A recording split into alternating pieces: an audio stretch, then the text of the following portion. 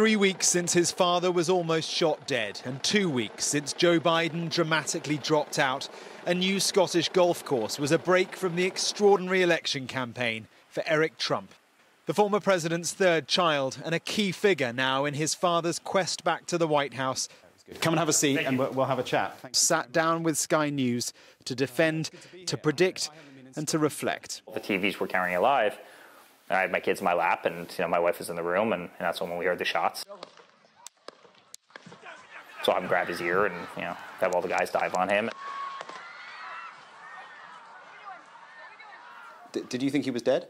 You certainly think the worst, or at least presume sometimes the worst, right? I mean, here's what I can tell you: it's never good when you have blood coming out of the side of your ear, right? In life, that's not a good thing. The chances of a bullet just grazing an ear, probably defy statistics. Did it change him? I think that probably puts what's important in life in perspective. At the same time, he pops off that stage, and what does he do? Fight, fight, fight. There's no denying that his reaction was extraordinary. But in the environment that America is in at the moment, does he accept that those words, fight, fight, fight, will have different interpretations, and potentially it could be very dangerous in a country where, I see the division all the time? That can't be a serious question. I mean, why not? The guy just had a bullet put in his ear. And you want to talk about, healing division. Our country needs a fighter. And saying fight, fight, fight is symbiotic of a person who is seeing a nation that's in decline, who's seeing a Western world that frankly is in decline. So what about the man who might be vice president? J.D. Vance was the star choice at the convention 2 weeks ago, but since then Donald Trump's been forced to defend him, even dismiss his relevance.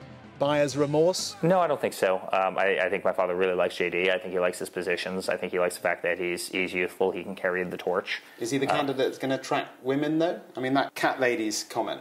The country's being run by a bunch of childless cat ladies who are miserable at their own lives and choices that they've made, and so they want to make the rest of the country miserable too. Pretty awkward comment for the vice presidential candidate to make, no? You don't think I could go through Kamala Harris's comments? There is no doubt that the election has now taken on a different post-Biden vibe. But if it feels like the momentum is with the new opponent, well, it's phony, he says, just like her. The mainstream media in the United States has put her on this pedestal. It's a fake pedestal, right? No different than the pedestal that they put Joe Biden on. Do you accept, though, regardless of who you blame for this, that the momentum right now is with the Democrats and with Kamala Harris? Well, it depends on how you define the momentum. Eric Trump, thank you very much. Are we talking all about golf, or was this... We're talking about golf? Next time, maybe. Mark Stone, Sky News in Aberdeen.